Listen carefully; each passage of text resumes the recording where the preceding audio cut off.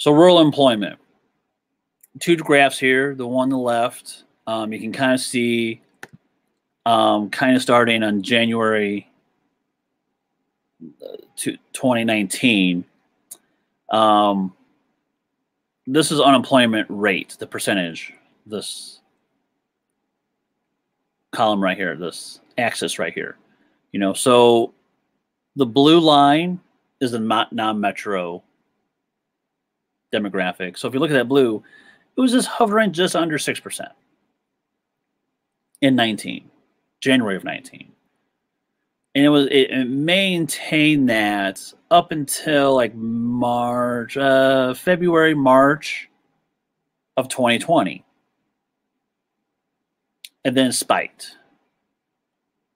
And then there was a decline around March. And then a decline kind of went around September and then kind of dipped a little bit and a little bit of increase up until 21.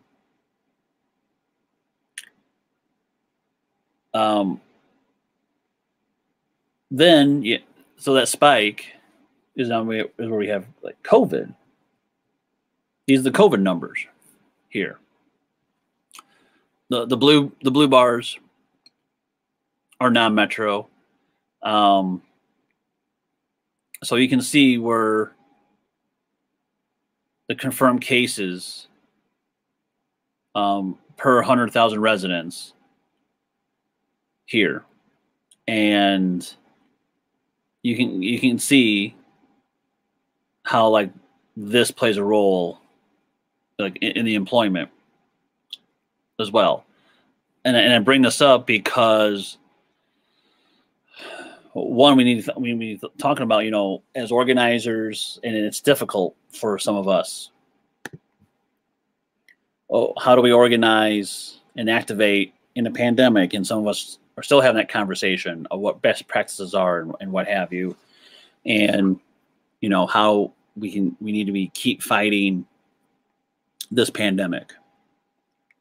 At the same time, yes, rural folks are hurt for employment. Working class folks are being hurt. The lack of a living wage, the lack of safe work conditions,